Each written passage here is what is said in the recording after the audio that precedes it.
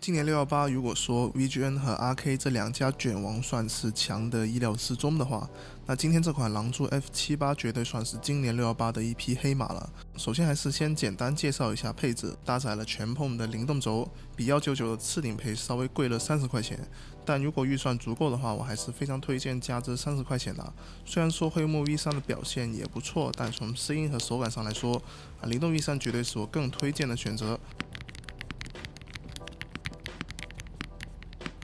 这款键盘在外观方面，说实话并不丑，四周大圆角的分层设计，加上侧边正面的灯带，还是可以看到很多其他家热门元素的影子。用高情商点的话来说，这就是借鉴啊；低情商的话就懂的都懂。键盘把大小写指示灯独立了出来，放置在边框上，使用的时候也会更加显眼，并且这样的处理就意味着要额外增加一块 PCB 小板来实现这样的指示功能，这对整体键盘的装配难度还是会有一定提升的。可能大家看起来这不算什么，但是在量产键盘中多一道装配步骤和多一个零件，就意味着要付出更高的时间成本，也证明了狼蛛在这把键盘上确实有下一点功夫的。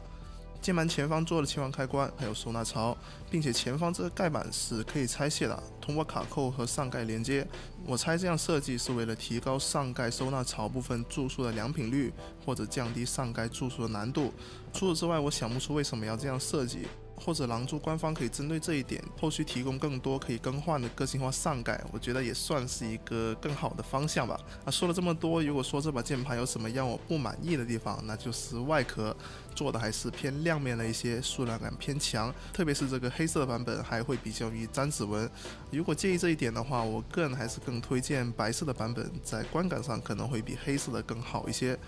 然后就是键盘的内胆方面，夹心是破窿材质。轴下垫的话就比较有意思了，采用了2种不同的材质，一张 ISP， 一张是 PET。做人的话就是我们平时喝水那种塑料瓶子，之前在 Infi75 上也有见过这样的搭配，或多或少对键盘的声音都会有一定的优化作用，让触底变得更加明亮。键盘底部的话有2层填充，一张是珍珠棉，一张是开模硅胶。硅胶做了一定的简化，也算是受限于成本了。但是考虑到键盘只要229块钱，我觉得这个配置已经是相当有诚意了，并且这个配置在169以上的价位都是完全保留的，只有在单模板上有做一点的阉割。声音表现我觉得是不弱于我之前测评过的 R75 或者是游戏动力的 N75 的。至于单键开槽还有电源板的横开，这里就不再过多赘述了，也是目前比较常见的方案。无线连接方面，主控是背影 BYK916 加上博通3632，键盘内置电池4千毫安时，官方并没有给出具体的续航时间。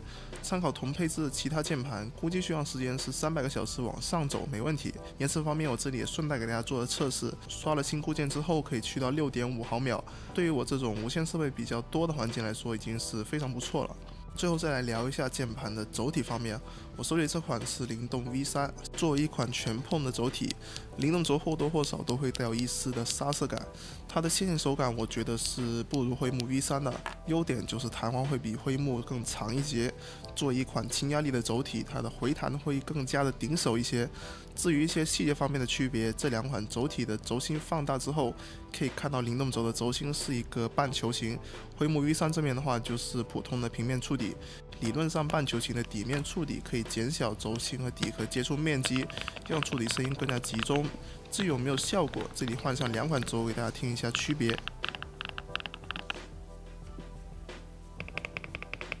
至于 F87 对比目前其他卷王值不值得购买，我的建议是这几款键盘都具备了单键开槽和类似的填充，这种情况下我觉得应该优先考虑配列。这款键盘87键的布局可以为用户提供更多的功能区按键，这些是75%配列所不具备的。在内胆上的话，对比同价位的其他竞品多了一张私邮垫，在声音层面上或许会有那么一点的提升啊，虽然这方面比较玄学，但也算是目前200价位左右第一梯队的内胆了。好了，那是本期视频的全部内容，感谢大家观看，我们下期视频再见，拜拜。